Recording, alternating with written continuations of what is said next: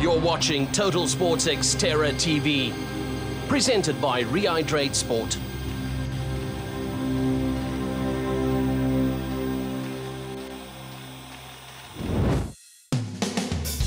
It's the 2nd of January and serious training has officially started, and we're here in Stellenbosch, our base camp for South African summer. Coffee shop is part of training.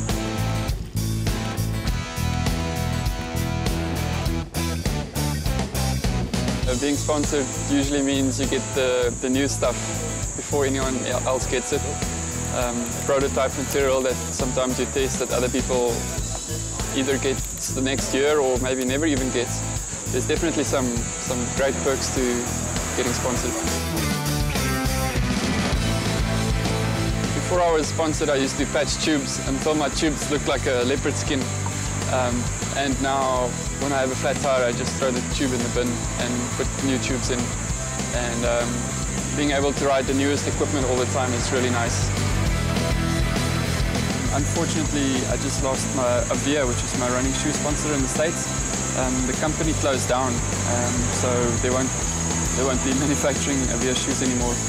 And I got the news just a couple of days before Christmas, which is pretty bad timing for in terms of finding new shoe sponsorship. So at the moment we're looking around and trying to find a new brand that I can set up with for the next number of years.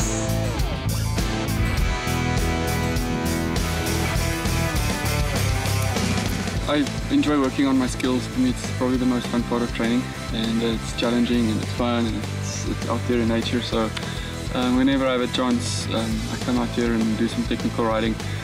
Most of my training is on the road and it's very specific.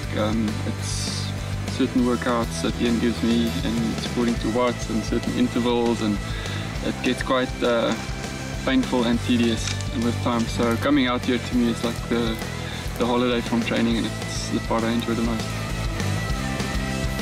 Riding on this rocky piece of little hill here, even though you go very, very slowly, a lot slower than you ever go in a race, it teaches you basically all the skills you need when you mountain bike. Balance is very important. The slower you go, the harder it is to balance. It teaches you to use the front and the rear brake properly so you don't topple over or wash out. And it teaches you to move your body as you go over the rocks. You basically throw the bike over, or you have to balance. You have to read lines while the terrain is difficult. You have to look up and you have to pick a way because there's no real way back there. So the slow training is very underrated. I think very few people, especially people new to the sport, they go, oh, I need to go fast right away without having skills. So going slowly is the best way of learning the basic skills, and then once you have that, you can go faster and faster and use the balance and the good braking and reading the terrain on faster pieces of single track or cheap trails. And I think being happy is key, and if you're a happy athlete, a fast athlete, so we really enjoy everything we do, even the not so fun parts around the traveling and the more difficult parts of it. There's the two of us, we can always make fun about it or joke, or yeah, we enjoy it a lot more.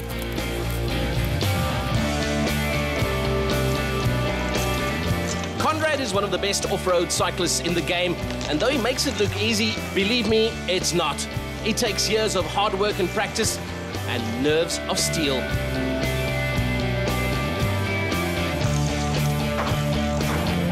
Traveling at these speeds across rocky, uneven ground with trees hurtling past you is very dangerous, even for professionals. Just ask Conrad. If you lose concentration, things do go downhill very quickly, and injury can be a very real risk to one's career.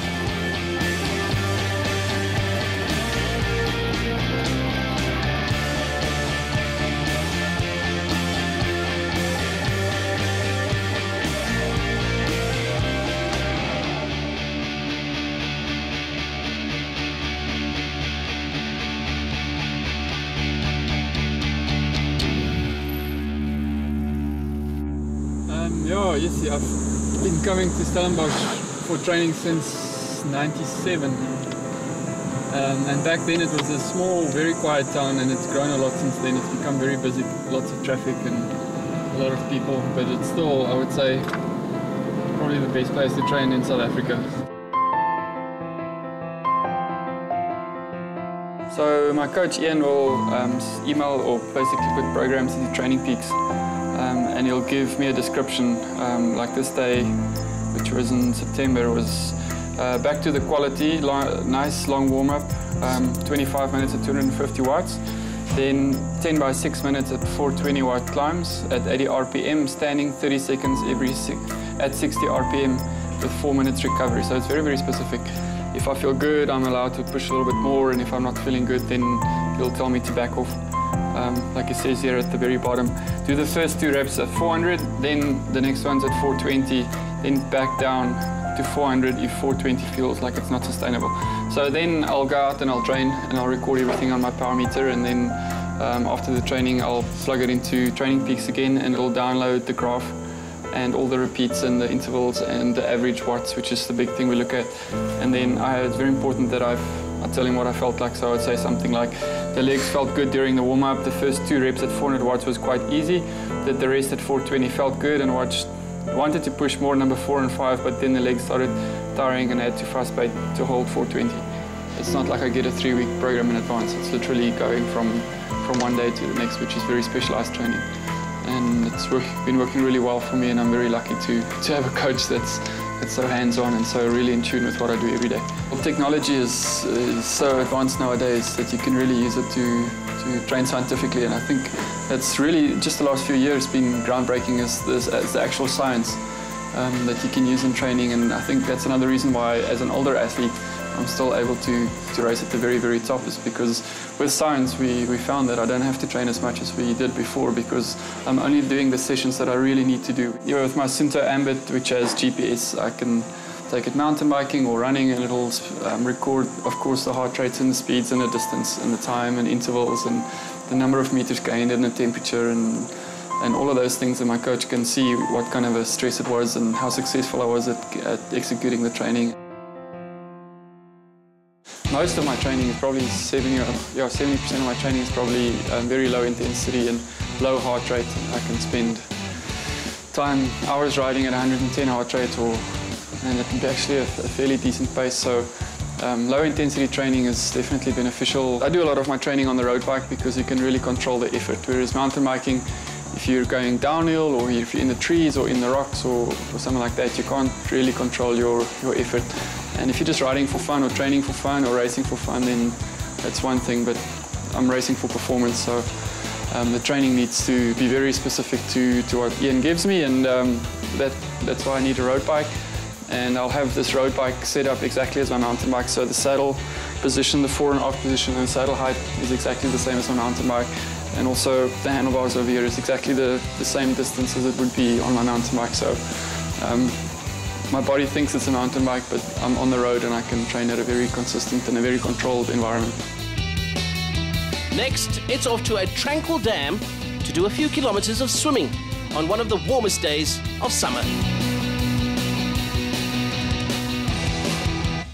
Yeah, a typical day for Team Stoltz is we usually sleep till we wake up. We don't set alarms unless we really have to. We'll have strong coffee, we'll make some good coffee. If I have a very serious training day, then I'll be very focused and I'll make sure that my serious training happens first. And I'll make sure to have enough carbs and have enough fluids before I go out. When diesel comes with, whether it's cycling or running, we'll probably warm up together, and then I'll head off and start doing quality or doing my thing on the side. Depends where we are and what bike she has with us. Nowadays I've been doing a lot of longer training. So I'll go through lunch and eat my calories on the bike. We like living life a little bit slower, so we may go wine tasting on a wine farm, or we may catch up with friends or meet at a coffee shop or go see places. We like the outdoors. So it really depends where we are, what we'll do, but we definitely appreciate just the basic things in life that people often take for granted. And I think being so privileged that I can basically train whenever I want to, and I'm at the office all the time or never, whichever way you see it. We're lucky enough to be able to really live ourselves into our environment.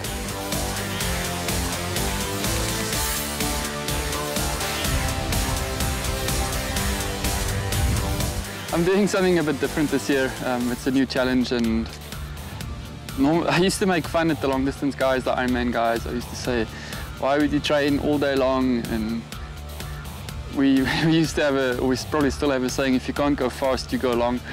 So we used to poke fun at the long distance guys. Yeah, so opportunity came up for me to race in Abu Dhabi. It's on the 3rd of March, and it's a 3K swim and a 200K road bike and a 20K run. It's got some serious prize money, and it's been won by very prestigious athletes before.